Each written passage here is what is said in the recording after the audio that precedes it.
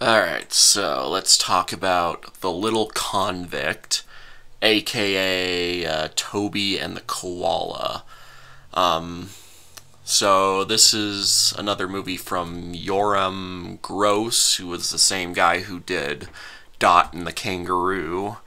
And yeah, obviously this is kind of like, well, obviously you'll note a theme in his movies. A lot of them like involve, well, for one thing, Australian education in a way. Like, well, the previous movie talked about Australian wildlife and stuff like that. And this one goes a little more into historical stuff with Australia. Um, but yeah, they also both have kids and befriending animals, which I think, yeah, pretty much all of his movies are gonna be like that. Um, but yeah, so the story is we got this artist who's selling paintings, and he's played by this guy named Rolf Harris, and I looked him up. So he's like a musician who has recently, yeah, he was recently convicted a couple years ago for sexually assaulting some underage girls. So yeah, that does make the scenes with him a little uncomfortable. But so yeah, we'll just try and push that aside, try to ignore it. But yeah, as the movie starts off, he's trying to sell paintings, and he's live action, by the way. Sorry, forgot to mention that. This is another movie that mixes live action with animation, but this time instead of just the backgrounds, there's also like live actors, or mainly Harris is a live actor, and you see him in the background with these animated characters. But anyway, so yeah, when he's trying to sell paintings, he's not getting anybody's attention, so he performs a song called Jake the Peg. And yeah, it's like a full musical number, and it like serves like no purpose in this movie. But whatever, I guess it was an entertaining song and stuff. But yeah, he just performs a song, and it does get people's attention, and they enjoy it. But then once he's done, they just walk away. So yeah, then he tells his granddaughter the story of behind the paintings that he's selling. So yeah, we flash back to like, let me see, what, I guess it doesn't quite specify when the movie, or when this story takes place. Probably like colonial times, or maybe a little later than that. I'm not sure. I mean, I don't even know when Australia was formed, but so yeah, I'm pretty uneducated with Australian history. But so yeah, it's there's a ship of convicts, and one of them is this young boy who's like 13 years old, and his older sister. And so yeah, the boy's name is Toby. So him and the other convicts, they're yeah, brought to Australia, and they become slaves to yeah, they're slaves basically. And there's like two guys who are like the real meanies in the slave driver bunch. There's a sergeant, yeah, sergeant that they named Bully, and yeah, this a corporal that they call Weasel. So yeah, they're like the main bad guys. They're the only ones that are really that bad. I guess there's some other soldiers who are like, they, yeah, I guess they go along with them. They're like, so yeah, whatever. But yeah, the people in charge of the place aren't really that bad. In fact, we'll get to how forgiving they are later. But um, so yeah, they have to work for the man. Um, let's see. Then yeah, one day, they're like shooting kangaroos, and then they end up shooting like a baby koala's mother. So yeah, the koala's an orphan, so Toby tries to take it in, but the sergeant and corporal won't let him, and so yeah, he has to leave it behind. But then this old man who's like I mean, pretty much all the other convicts are friends of his. But yeah, the old man who he's particularly close to manages to find the baby koala that night, and he brings it in. So yeah, he has to like hide it for a little while, and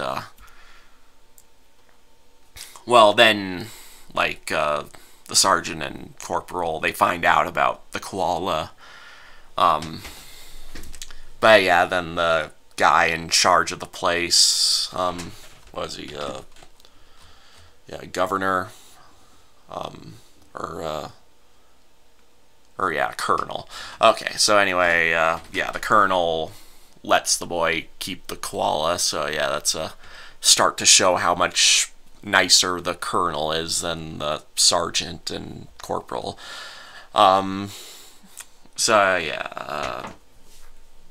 But anyway, they continue working until one day,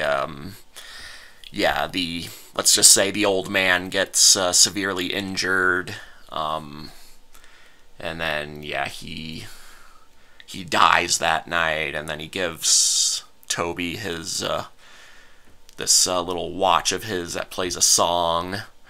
And yeah, I guess the rest of it is kind of like they're trying to escape from the escape from the farm. And at one point, this big strong guy ends up getting imprisoned for helping another of the inmates escape.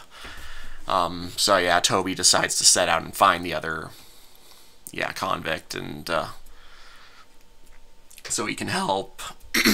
And along the way he comes across this aborigine. Is that what you call him? He's like a tribe's boy, let's just say. Yeah, sorry. And yeah, he's got like a pet dingo, and and apparently he can also talk to animals. So that's interesting. That's where this movie starts to lose a bit of its realism. I mean, yeah, it had some, fantasy stuff going on. Well, honestly, not really until he meets the tribe's kid. They soon they find the other guy, and he helps them go back to the farm so they can break the big guy out.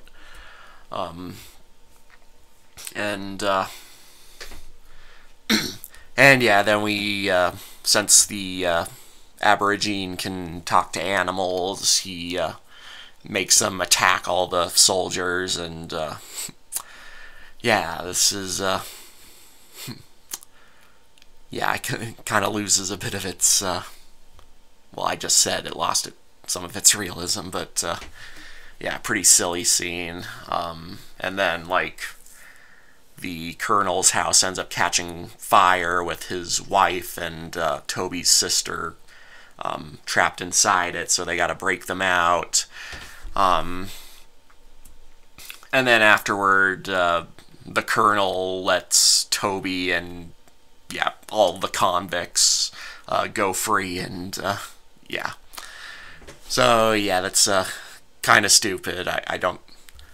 I'm pretty sure that kind of stuff never happened back in these days. Like, yeah, that's not something they just do, I'm sure, but, well, correct me if I'm wrong. I mean, again, I don't know my Australian history, but I can't really picture in America they would simply let the black slaves go or anything, but, well, regardless,